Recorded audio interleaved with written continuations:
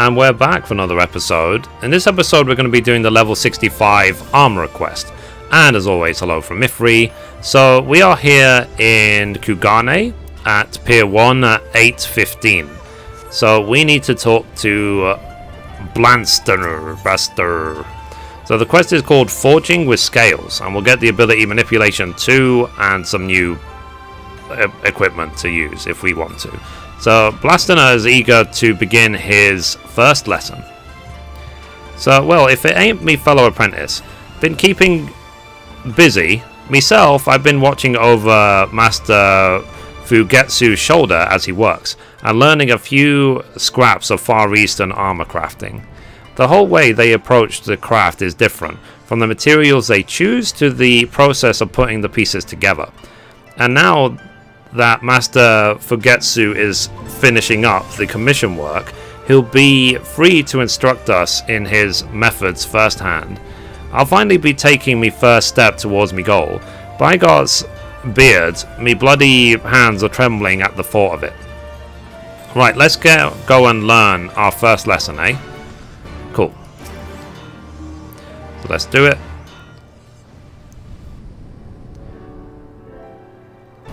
So, you have been most patient, my apprentices, but you need wait no longer. Our commission is safely filled, and I can now devote my full attention to instructing you in our traditional methods.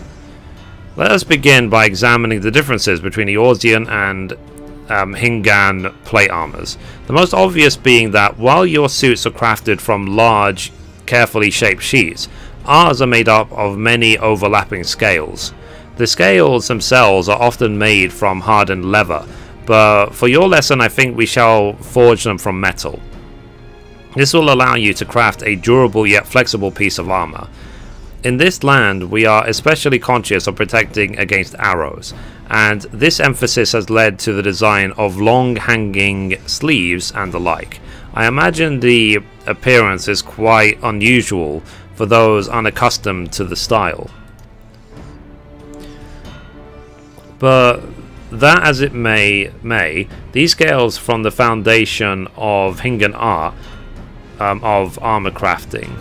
As an introduction to the basic technique, I have decided to have you craft a pair of armored gloves, otherwise known as kote.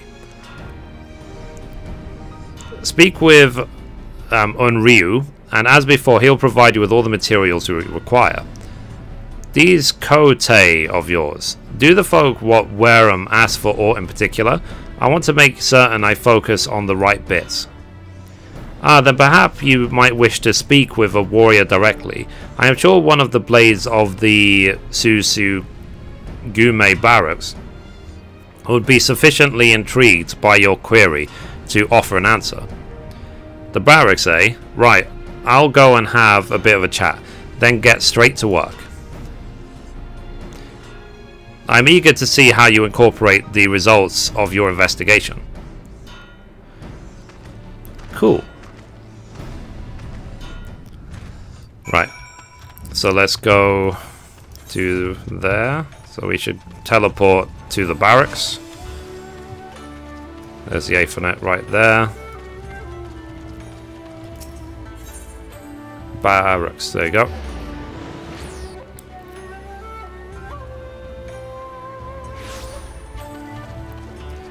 Cool. So we have to go this way. I've been having so much fun in this expansion. It's so much better than Heavensward. I barely even scratched the surface of it. So yes, who are you, and what business have you with the Sekugumi? We're Eorzeans, apprentices to Master Fugetsu.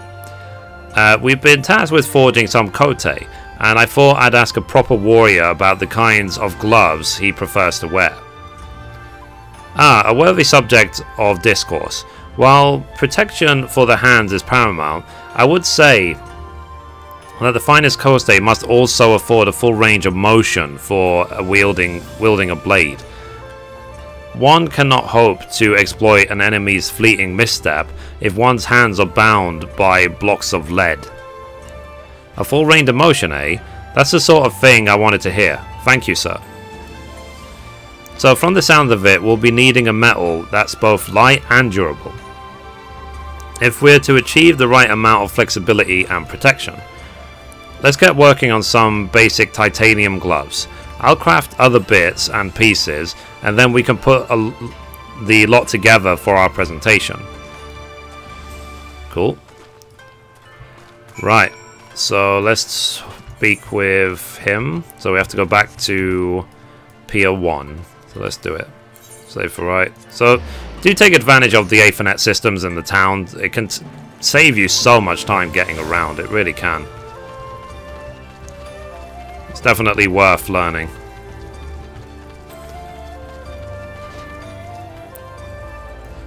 Okay, let's talk to Unreal.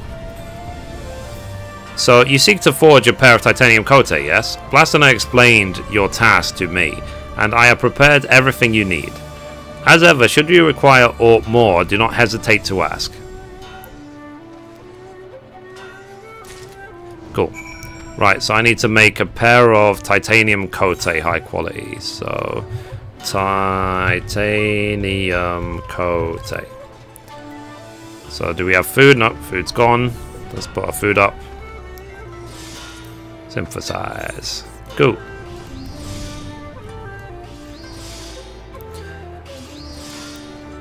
It will be great when I'm actually crafting my 70 set. I'm really looking forward to it, because something that brings me a lot of pride when it comes to crafting in this game is the fact that all the gear I'm wearing for crafters and gatherers I make myself. It says, all of them say Mithrie on them. They don't have other people's names on them. And I'm hoping as well with my crafting guides and so on that I teach you guys to accomplish the same. That's ultimately what I'm trying to achieve here. I want players to enjoy the game more, to be independent, and also that would then lead to a greater economy in the game. More materials mean lower prices, mean more profit made for everyone, but also just more supply for the demand. So it's like it's a win-win-win-win-win-win. Like, I don't see any losers in this situation. There you go. Easy. Next, let's hand them over. So, are you done with them cote then? Yep. Let's hand over. So it says, a lightweight gauntlets of Far Eastern design, forged with titanium for added durability. I wonder if we'll make like an entire armor set. Very nice, Mithrie. Just the sort of quality I'd expect from you. I'll attach all the other bits we need, then we can show our work to Master Fugetsu. What would be really awesome is that when you finish these quests, if all the guys in the barracks are wearing the new armor.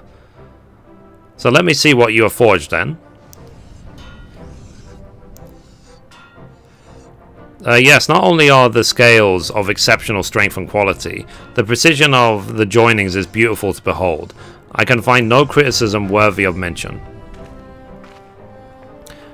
Too heavy and rigid, and cote will be as manacles.